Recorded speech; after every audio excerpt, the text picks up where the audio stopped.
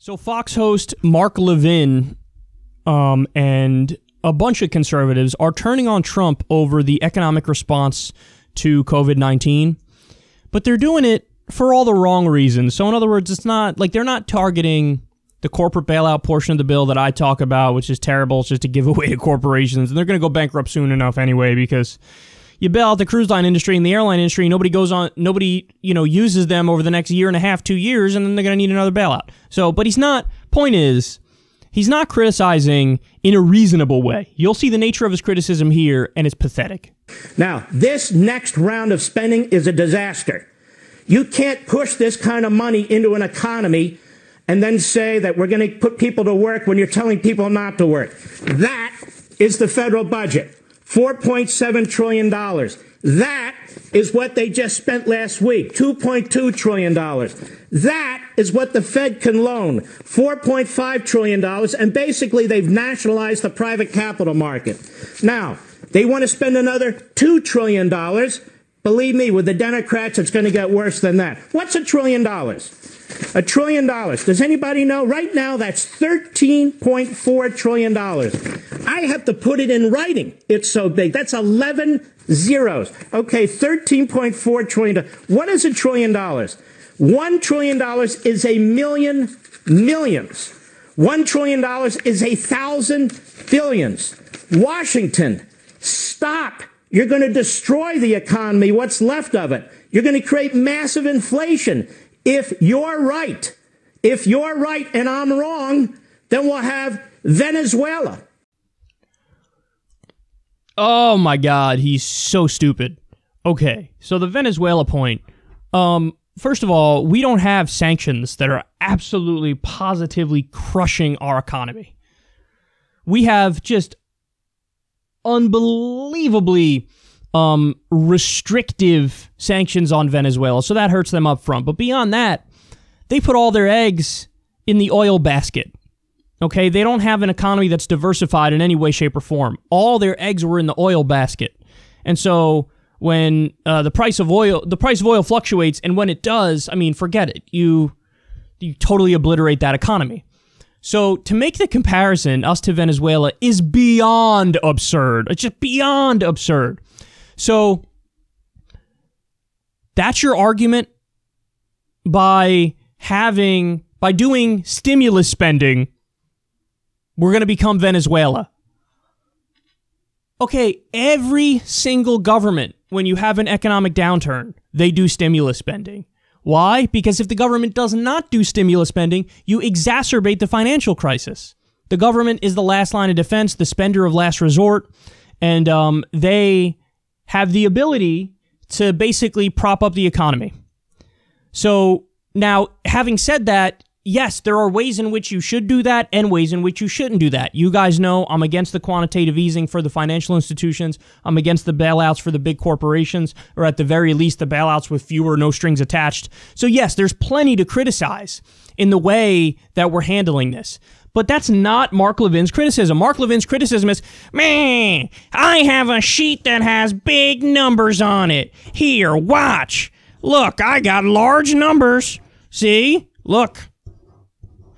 See, that's a big number. I don't know how well you guys could see that. See, there's a lot of zeros there. I'm Mark Levin, and I somehow have the same voice as Ted Cruz. Me.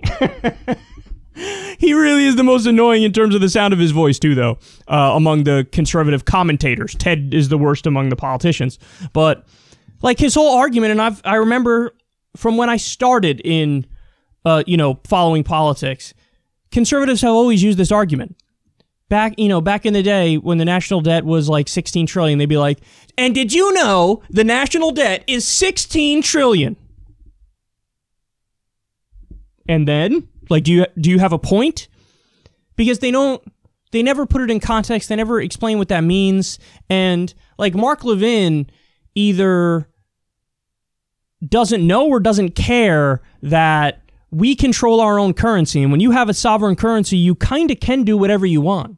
The only thing that would prevent you from, continuing to pump liquidity into the marketplace is inflation.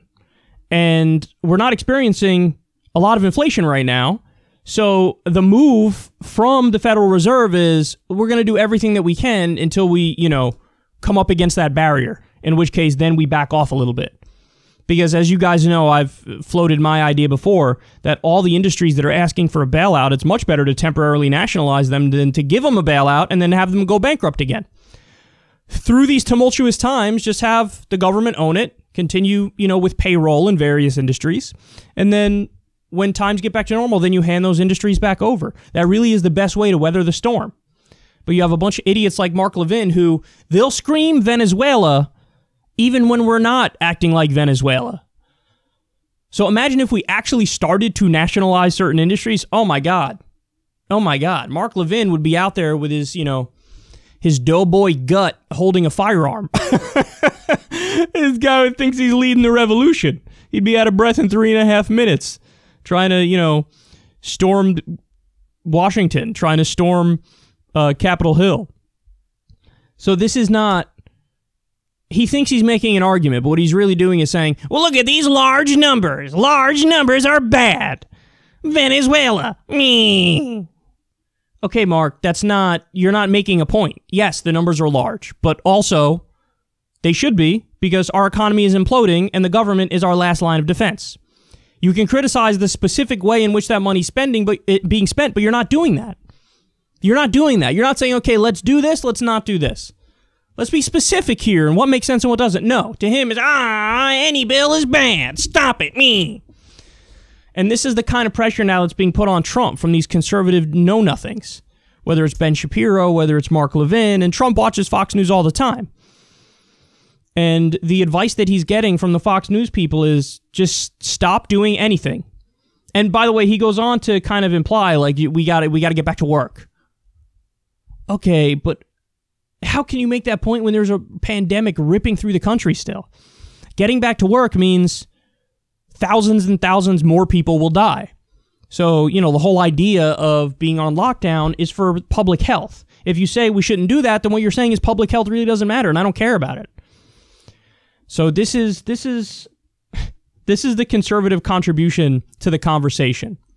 On the left, I've seen very long, detailed conversations and debate around the nature of a bailout or a stimulus bill. I've seen that stuff.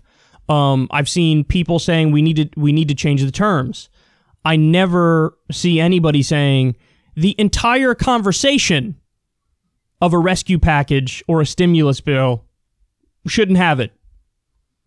No stimulus, no bailout to anybody, the people or the industries, and let's just see what happens. The degree to which we would turn the country into oblivion if we did that would be unreal.